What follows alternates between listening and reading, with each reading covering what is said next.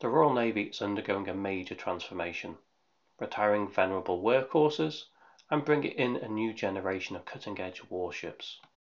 Today, we're diving deep into the Type 31 or Inspiration class frigate, the Royal Navy's adaptable, globally focused warship for the 21st century. We'll explore its key features and firepower and check in on construction progress. Importantly, we'll understand its crucial role alongside its bigger cousin, the Type 26 frigate, and explain exactly why these ships are so vital for the future fleet. Officially designated the Inspiration class, the Royal Navy is building 5 of these Type 31 frigates, and the names evoke a proud military heritage, drawing from warships whose deeds reflect the history of the Royal Navy. Venturer honors the only submarine in history to have sunk another while both were submerged, symbolizing the drive for technology and innovation. Active reflects the need for forward-deployed ships protecting UK's interests around the globe, and is also the name of both a historic World War II destroyer and more recently a Type 21 frigate that saw service in the 1970s and 80s. Bulldog, named after a destroyer that captured a German Enigma machine in World War II, points to operations in the strategically vital North Atlantic. Campbelltown, recalling the famous St. Nazaire raid to destroy the French dry dock that could have been used to repair the German battleship Tirpitz had she ventured out into the Atlantic. And finally, Formidable, echoing a decorated World War II aircraft carrier, acknowledges the importance of carrier operations both then and now. All 5 ships of the Inspiration class will be based at Portsmouth. Its design is based upon the Arrowhead 140 concept from Babcock International. This itself is derived from the proven hull form of the Royal Navy's frigates Iver Huitfeldt. The decision to use an existing design is primarily about managing cost and risk. Developing a warship from a blank sheet is incredibly expensive, time-consuming, and more time and money also needs to be reserved for fixing issues found in the first ships built to new designs. By adapting a mature, proven hull, the Royal Navy aimed to get capable ships faster and more affordably. This was a key requirement when the decision was made that replacing all aging Type 23s with high-end Type 26s was not financially feasible for an underfunded UK armed forces. The United States Navy has taken a similar approach with its decision to use an existing design for its Constellation-class frigates. But the US Navy ran into problems when then they heavily customized the existing base design and so offsetting any cost and time-saving advantages. Let's look at the numbers. The Type 31 is a large vessel, displacing around 5,700 tons. It measures roughly 139 meters in length. That's around 1,000 tons heavier than the Type 23 and around 5 meters longer. Power comes from a combined diesel and diesel arrangement, essentially 4 main diesel engines providing power coupled with diesel generators. This setup is great for fuel efficiency, given that Type 31's an impressive range of up to 9,000 nautical miles, ideal for long-duration global patrols envisaged for them. Top speed is expected to be over 28 knots. While efficient, the combined diesel and diesel system is generally considered less quiet than the propulsion used on dedicated anti-submarine ships like the Type 26s, reinforcing the Type 31's general purpose focus. A really significant design feature is lean crewing. The Type 31 is designed to operate with a core crew of only around 100 sailors. That's considerably less than the roughly 180 needed for a Type 23 frigate. This reduction is achieved through high levels of automation, modern system design, and even choices like low-maintenance deck coverings. The combat management system, for instance, automates routine tasks, freeing up operators. Similarly, advanced sensor integration and automated threat engagement capabilities reduces the number of personnel needed on watch, while centralizing digital monitoring aids damage control. This lean crewing approach significantly cuts down on lifetime running costs. It also directly supports the Royal Navy's strategy for more persistent forward deployment. By having a smaller core crew, it becomes much more feasible to rotate crews, keeping the ship deployed in regions like the Gulf or Indo-Pacific for longer periods, much like the model successfully used with the River-class Batch 2 offshore patrol vessels and HMS Montrose and Lancaster. However, the ship retains accommodation for up to 190 personnel, allowing for embarked specialists like helicopter crews, Royal Marines boarding parties, or operators for mission-specific equipment. For sensors, the Type 31s rely on the Thales NS-110 radar. This is a modern 4D active electronically scanned array radar, the first of its kind on an RN frigate, providing simultaneous air and surface surveillance.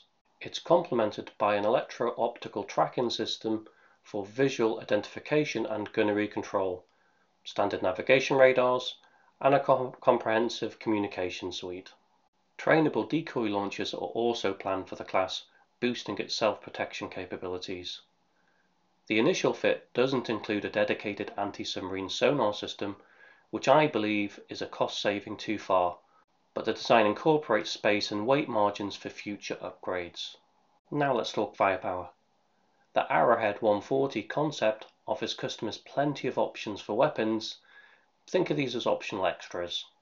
When the Type 31s were ordered, the British government decided to go light on these options. As ordered, the Type 31 is armed with a Bofors 57mm main gun and two Bofors 40mm Mark IV secondary guns. The 57mm gun is mounted forward in A position. One 40mm is also mounted forward in B position, superfiring over the 57mm. The other 40mm is mounted aft, above the helicopter hangar. These are versatile rapid-fire weapons effective against surface craft, aircraft, and drones, providing robust self-defense, particularly in coastal environments. With the rapid advancement in drone warfare, this firepower may come in very useful as a cheap but effective way of countering drone threats. The primary air defense comes from the Sea Scepter missile system. Sea Scepter is a highly capable weapon able to engage multiple targets simultaneously, including supersonic anti-ship missiles, out to a range exceeding 25 kilometers. Initially, the Type 31s is expected to carry a relatively small number of these missiles, perhaps 24, launched from mushroom launchers similar to the Type 23s. As designed, that was it for missiles. No land strike capability for a ship designed to work in coastal waters, nor any anti-ship missiles. However, there's been a significant development.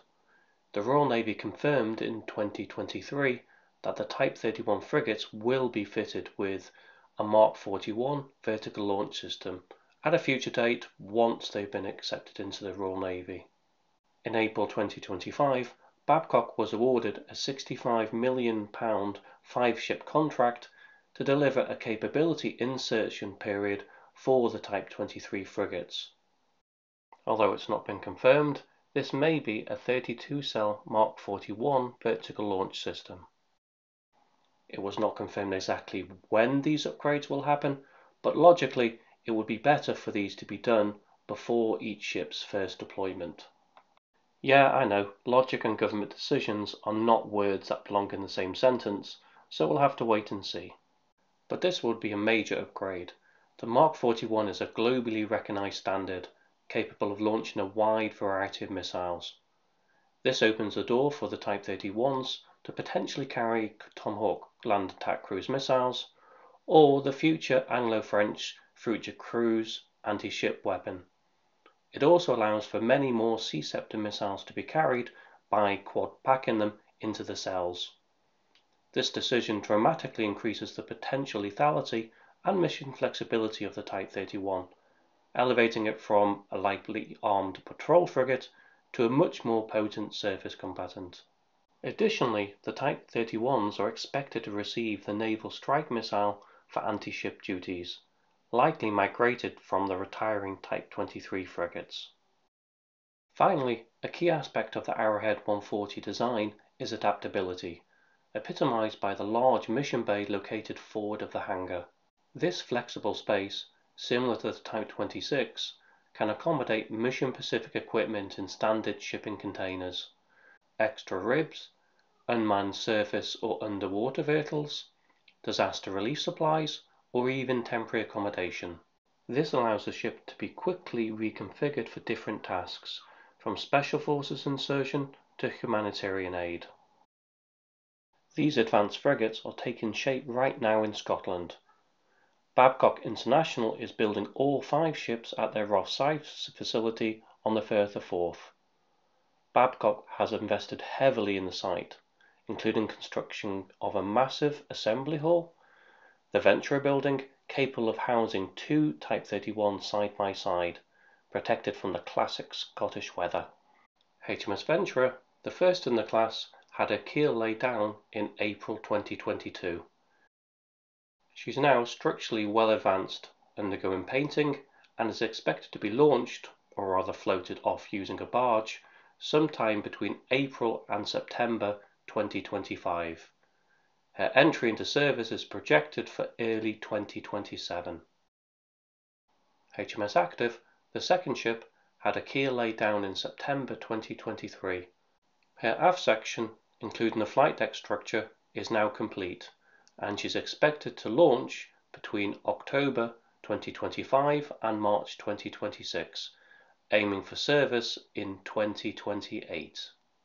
Work on the third frigate, HMS Formidable, officially began with steel cutting in October 2024, and her first keel section was lifted into place in February 2025. She's projected to enter service around 2029. Construction on HMS Bulldog and HMS Campbelltown will follow, aiming for service in 2030 and 2031 respectively. The overall plan targets having all 5 ships entering service by the early 2030s. Whilst building the first ship of her class inevitably brings challenges, HMS Ventura's launch now seems to have shifted slightly from the earliest projections. Babcock is now building 3 ships concurrently to maintain momentum. A major driver for the Type 31 program was affordability. The initial target average cost was $250 million per ship, part of a $1.25 billion contract for the 5 vessels. Babcock has since reported increased costs and a projected loss on this fixed-price contract, citing design maturation and rising labour expenses. However, even with these challenges, the per-hull cost remains substantially lower than the high-end Type 26 frigates. So, where do these frigates fit into the Royal Navy structure? The primary designation is General Purpose Frigate, or Jack of all trades. This means that they're designed for a wide range of tasks that don't necessarily require the high-end specialization and expensive capabilities of other warships. Critically, they're designed to complement the 8 Type 26 City-class frigates. The Type 26 is one of the world's most advanced anti-submarine warfare platforms, designed specifically to protect the UK's nuclear deterrent submarines and the Queen Elizabeth-class aircraft carriers from underwater threats. This is a demanding, high-end role. The 5 Type 31s are specifically replacing the 5 Type 23 frigates that were configured for general-purpose duties, rather than the 8 ASW specialized ones. Recent Type 23 retirements, like HMS Argyle, Westminster, and Northumberland, likely fall into this category. Without the Type 31 program, the Royal Navy's total number of frigates and destroyers would dip to critically low levels in the coming years, as more Type 23s retire. That's why the rapid, nearly 1 per year, build rate of the Type 31s being constructed alongside the Type 26s is critical for the Navy. This allows the overall size and presence of the surface fleet to be regenerated faster, ensuring the Navy has the hulls it needs to meet its global commitments. So, what's the verdict on the Type 31? The Inspiration class represents a pragmatic and increasingly capable addition to the Royal Navy. While initially conceived as a lighter frigate, the confirmed addition of the Mark 41 VLS significantly boosts its potential firepower and mission set, turning it into a far more formidable combatant than first planned. Combined with its modern sensors, lean crewing enabling forward presence, and mission bay flexibility, the Type 31 promises to be a versatile workhorse for the decades ahead. What are your thoughts on the Royal Navy's Type 31 Inspiration class frigates? Is it the right ship for the job? Let us know your opinion in the comments below. If you found this deep dive informative, please give the video a thumbs up and consider subscribing for more naval analysis and warship insights. Thanks for watching.